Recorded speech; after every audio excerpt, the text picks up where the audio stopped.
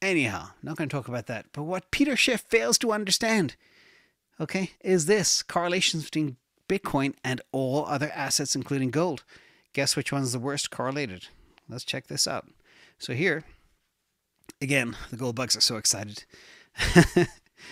By the way, pull up a chart of gold divided by M2 money supply. You can go back 50 years, 40 years, 30 years, 20 years, 10 years, 5 years, whatever you want. It's not a winning asset, okay? It might be good if we go back to caveman days when we have nothing else, but not right now. Now, if you look at Bitcoin, you can see it is far more correlated with risk-sensitive assets, things like the Magnificent Seven. The higher it is to 1, the more correlated it is. But over the last 3 years, Bitcoin has exactly a 0.63 correlation with the Mag 7, and the correlation between Bitcoin and Nasdaq is 0.58. That's why I show it every single week. Between Bitcoin and the S&P 500 is 0.54.